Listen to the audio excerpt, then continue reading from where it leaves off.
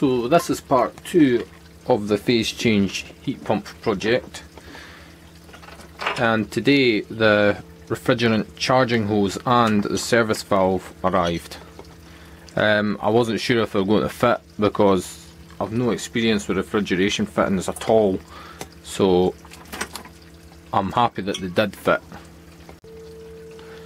So I'll put links in the description to exactly what I ordered, but this is a hose here. On the end it's got like a piercing bit there. It's got a bit in the middle that actually connects to this service valve, and that fits on there like that, and it just screws in and you put it on quite tightly.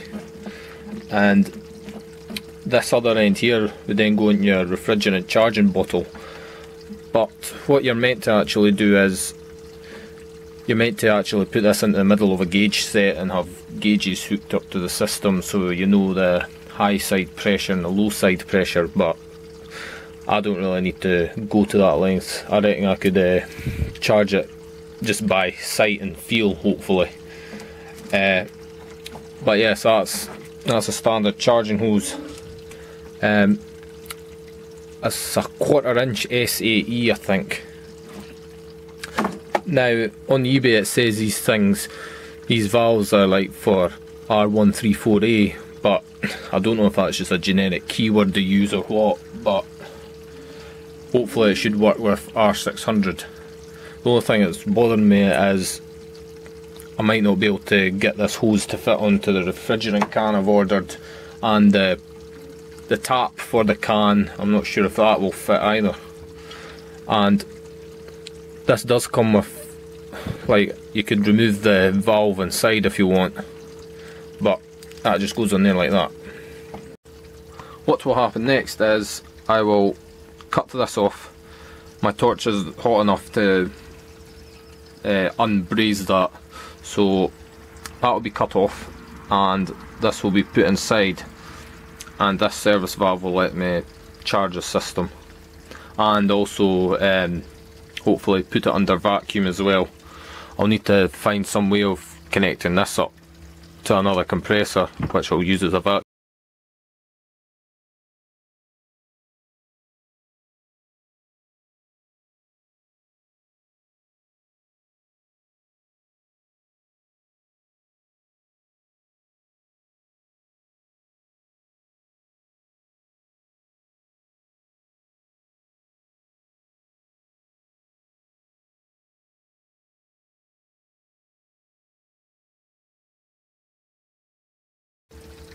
So that's that cut off.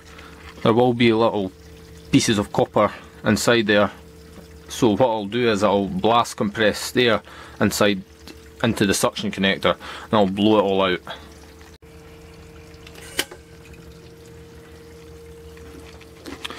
That was just the compressor turning on there, but that's my air receiver for such a tiny little air compressor.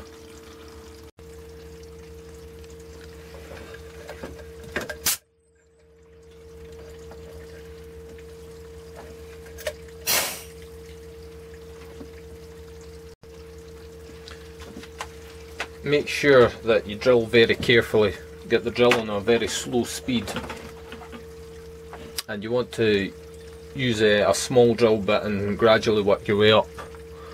I don't actually have a 6mm bit, so I'll have to make the hole 6.5, but that'll be fine. The solder will fill in the gaps.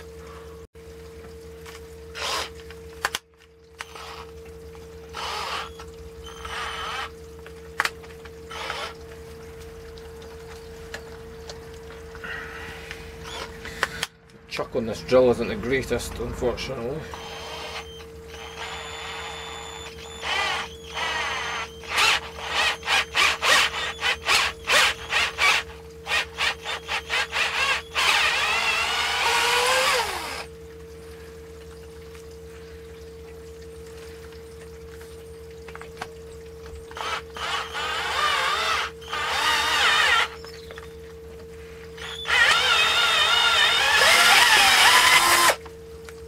You don't want to drill in too far, or you could end up wrecking the connector, and then you'd probably have to cut it off and then start again. About a centimetre is a good sort of length to put it in. That's all I've done.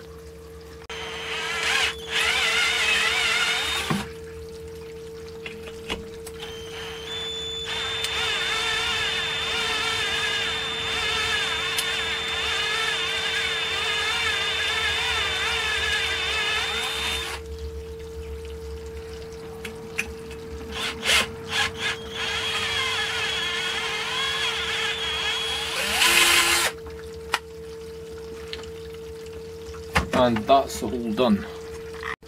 I found there was still some little pieces sort of lodged inside that the air wasn't getting out, so all I did was twisted this round inside while I was blowing air through, and now it's totally clean. There's no bits in there anymore, and our service valve should fit on there.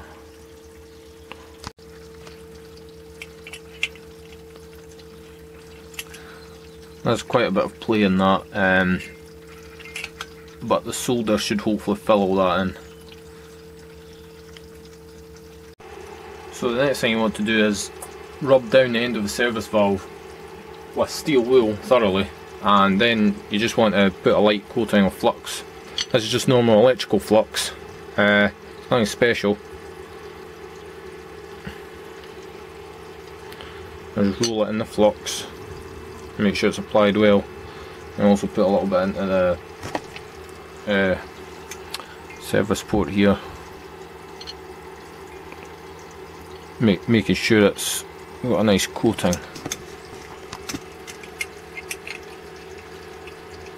There we go. Then I'll get the hydrogen gas torch going, and we'll get that soldered on. Well, I've decided that the whole thing is a little bit long, so I'm going to cut it shorter. What you should also do is you should remove the valve core.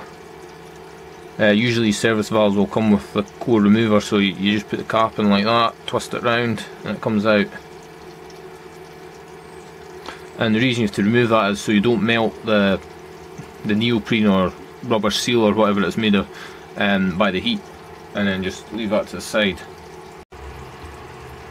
Right, so I've just got standard electrical solder here, and I'm going to try and heat them up as evenly as I can. That's just moved, but it doesn't really matter, I can always bend it into the right position.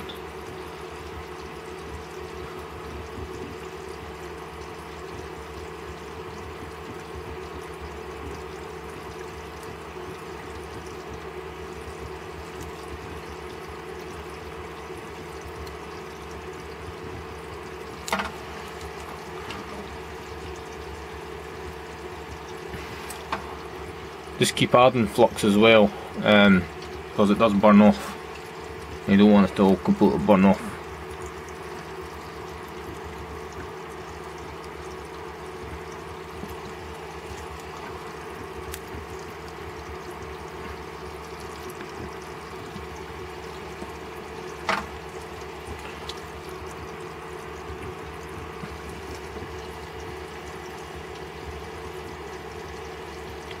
Right, so that seems like a reasonable joint, so burn off all the excess flux. There we go, leave that to cool.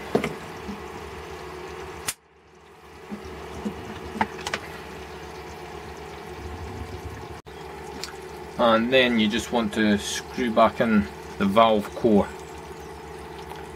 It's pretty much just the exact same sort of thing as what you'd find in a bicycle or car tyre.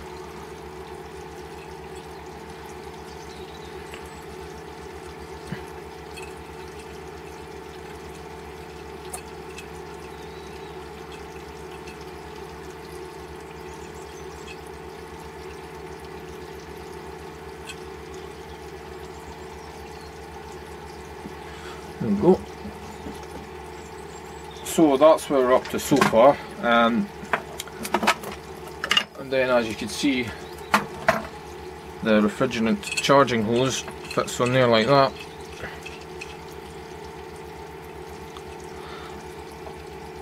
And now I just have to wait until the can of R600A refrigerant arrives, and also the tap that will go on top of it.